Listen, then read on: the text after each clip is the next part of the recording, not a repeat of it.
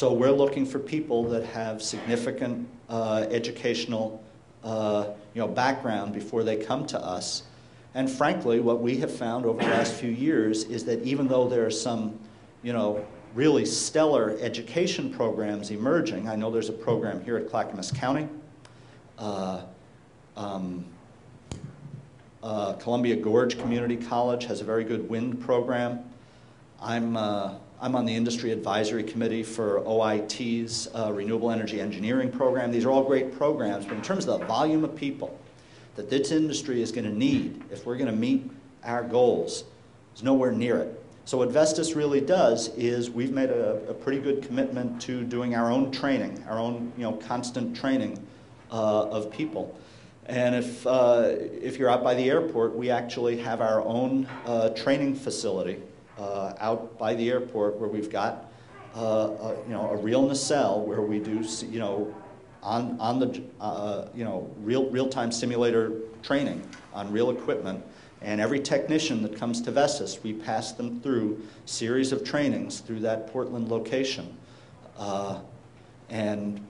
It's someday maybe there will be enough education programs that people will come and we'll be able to throw them, into the job. But I don't think so. I think we're always going to have to do, a lot of our own training work.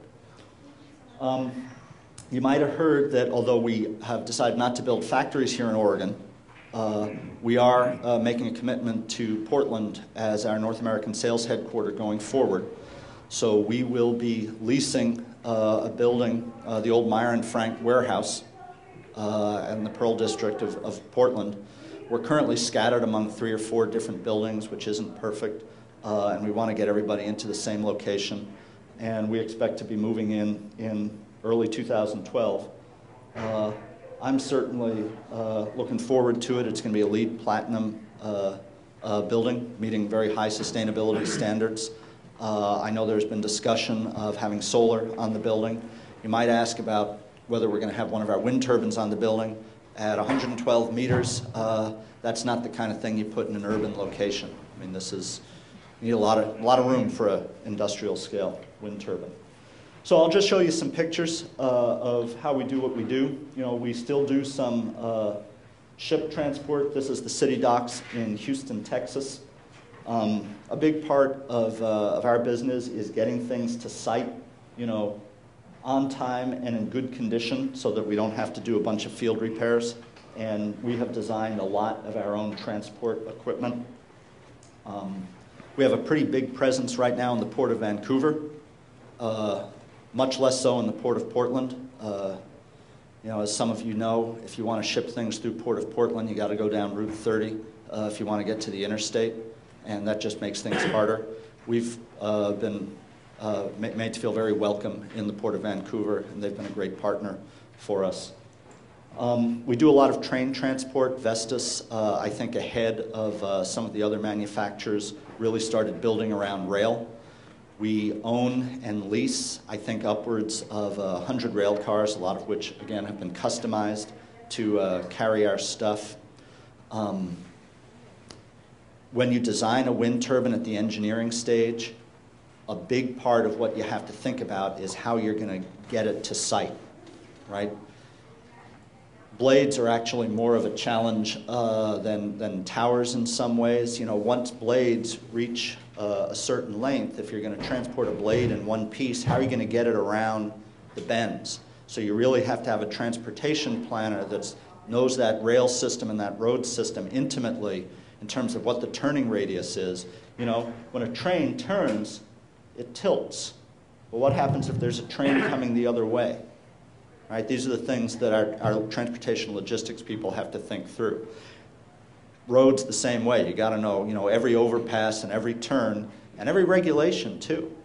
If the state of Wisconsin decides that they don't want heavy freight going through town except during nighttime hours, well, that really changes the cost structure of what it's going to take to get all these components on site. Figure a 100 megawatt project might have 30 turbines. Each turbine's got 4 or 5 tower sections, 3 blades, the nacelle, and a generator.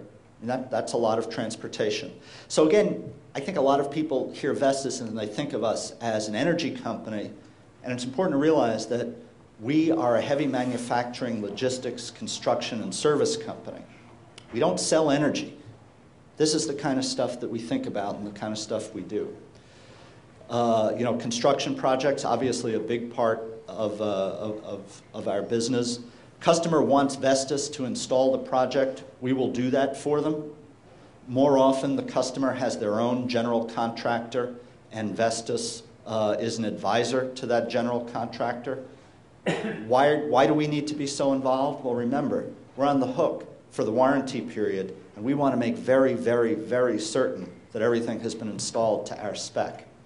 Right? So that's a big part of what our construction managers on site do, is making sure that the foundations are sunk correctly with the right materials, that the roads are built with the right materials, that the crane pads are set with the right materials, and that everything is set so that the project will operate as it's supposed to. Obviously, it's a fun job and it's an exciting job. You know, if you go back and forth between the two pictures, you can be very hot and you can be very cold at the same time. This is, I think this is the Wild Horse project in Washington State. These are V80 turbines, 1.8 megawatts apiece. Here's a further picture, and you can see obviously a lot of crane work going on. Barnhart is one of our construction partners that we work with a lot. Again, you start to get a sense of why safety is really so important to a company like Vestas.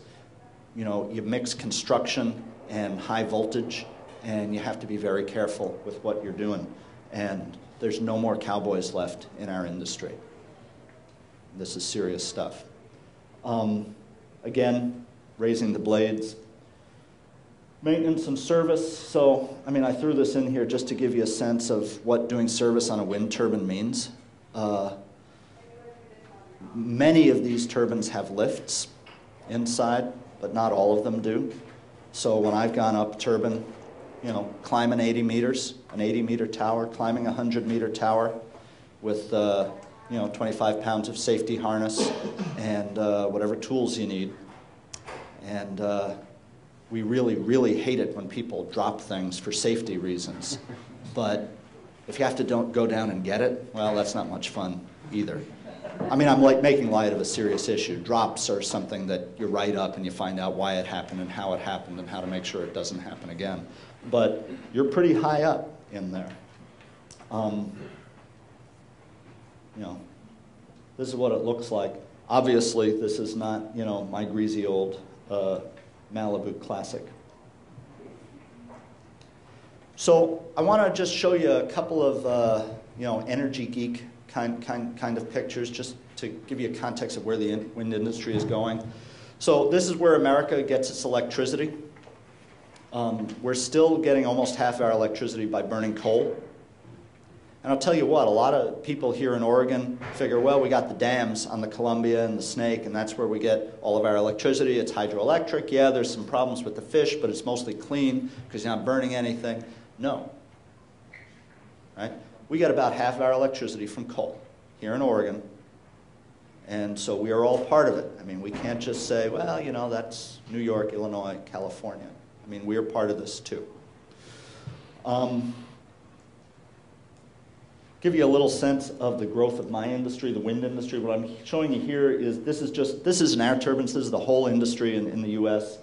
This is the growth curve, these gray bars of what's been installed. And even if you don't know what a megawatt is, right, you can see the shape of the curve. I'll tell you a little bit about what has made the wind industry challenging over the last few years. And to understand what I mean, you got to look not at the gray bars, but at the other ones. And they're real low, and it's probably not the best slide, but if you look, they kind of pop up, pop down, pop up, pop down, pop up, pop down, pop up, up, up, up, down. Okay, so what's going on there? Not to get into a big policy discussion, make it brief, the major policy that the US government has used to promote wind power is a tax credit. It's called the production tax credit. And what they do is they say, if you build a wind farm, we will give you a credit on your business income tax